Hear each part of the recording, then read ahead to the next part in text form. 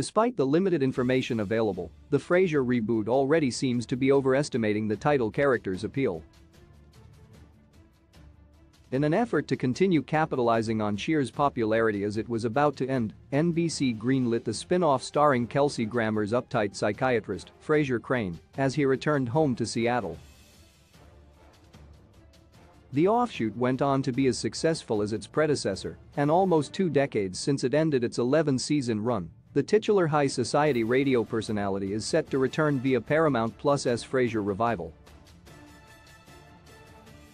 As exciting as this is, there are already some issues with how the project is being handled that should be a cause for concern. Kelsey Grammer is spearheading the Frasier Revival. Aside from reprising his role on screen, he is also producing the TV series. For years, the actor has been trying to get the project off of the ground, and even though it was officially announced in 2021, only recently has the show finally received a full series order. Story details on the Frasier reboot remain scant, except for the confirmation that the character will be in a brand new city and that the rest of the original show's main cast, save for the late John Mahoney, will only be appearing as guests.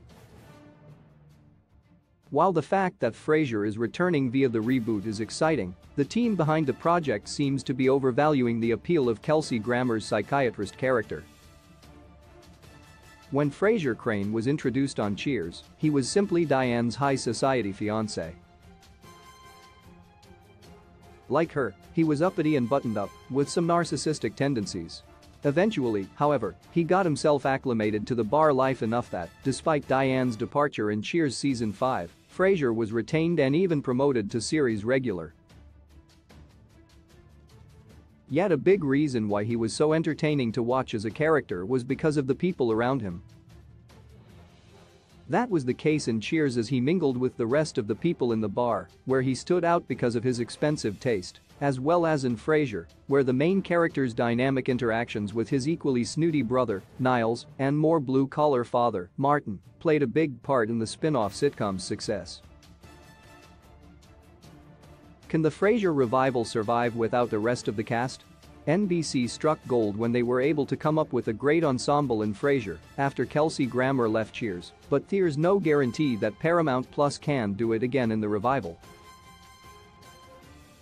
Frasier Crane may not be able to carry a show on his own, and the reboot is taking a big risk by not securing David Hyde Pierce's Niles, Piri Glypin's Roz, and Jane Leavis Daphne to return as series regulars.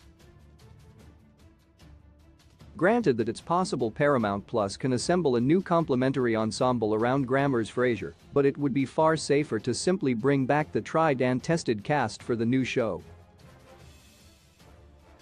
At the very least, initial reports say that some of Grammer's previous castmates will be appearing in a limited capacity. It's curious if that was always the plan since Pierce was initially against doing the revival. For what it's worth, Grammer believes Hess the reason for Frasier's success, so Hess confident even without the rest of the original show's cast that the Paramount Plus reboot endeavor will be a hit.